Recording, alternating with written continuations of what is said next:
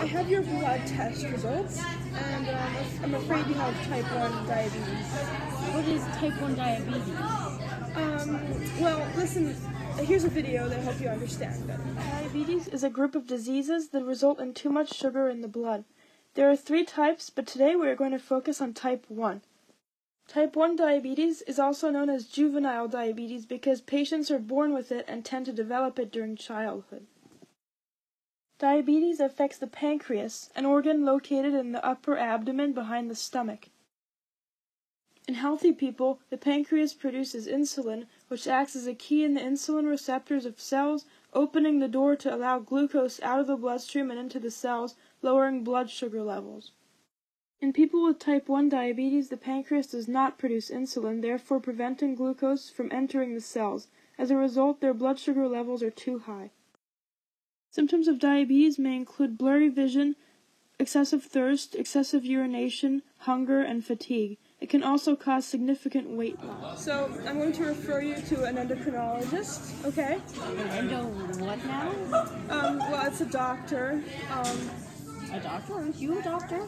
Yes, but I'm your primary care physician, and I diagnose you, and they're a doctor that specializes in hormones, and they'll help you manage your blood sugar levels, and they might prescribe insulin. Okay, so and you have to watch what you eat from now on. Okay. But how do I know what I can eat?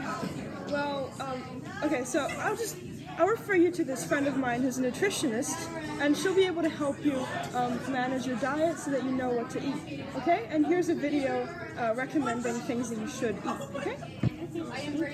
When you are a diabetic, it is especially important to take care of your diet so health problems don't arise. If a strict diet isn't followed, chances of diseases like heart disease and blindness can occur, so it is very important to talk to a nutritionist or dietitian about what the limitations of your diet is. Having fiber intake will help diabetics because it does not affect blood glucose.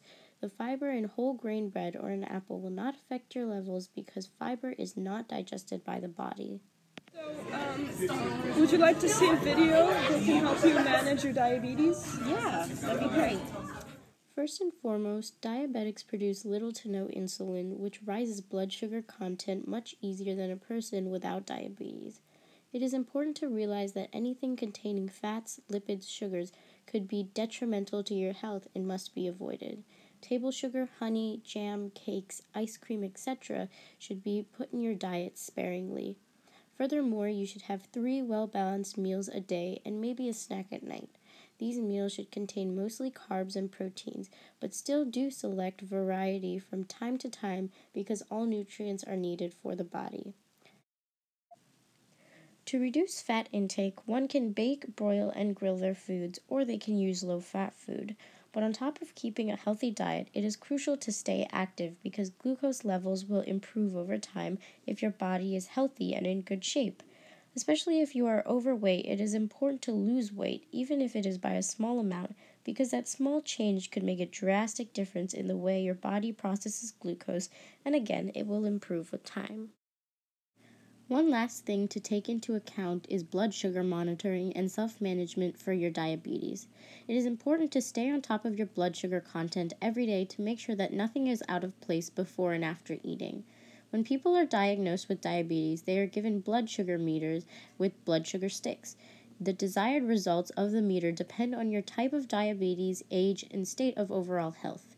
Regardless of how you manage your diabetes through diet and exercise or combined with oral medicines and insulin, the meter gives immediate feedback on how your diet and exercise is working with your body.